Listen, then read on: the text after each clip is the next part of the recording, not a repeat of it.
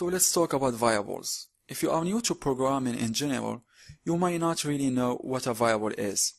If you already are programming in another language, you are probably familiar with this term. But it doesn't hurt to go over this concept again anyway. Basically, a variable is just like a variable in a math equation. It's the same thing. If you are familiar with algebra, then you already know essentially what a variable is. And you can see here, I have got an example of 1 plus 3 equals 4. There is no variable in there, but if we said 1 plus x, then it's going to be equal to something unknown. It depends on what x is. Same thing in a programming language.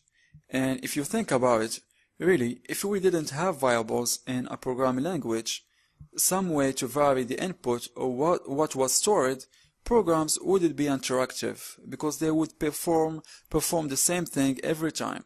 There would be no interaction from the user. So really, when you think about it, a variable, the concept of a variable, is allowing us to have something be changing in our program. And that is really what makes a program interactive. That's at the higher level. Now at the low level, what is a variable? What does a variable do in our code? It is basically a way that we can store some data in our program. So we can store a number in a variable, we can store a word in a variable, we have a whole bunch of things that we can store inside of variables in Java.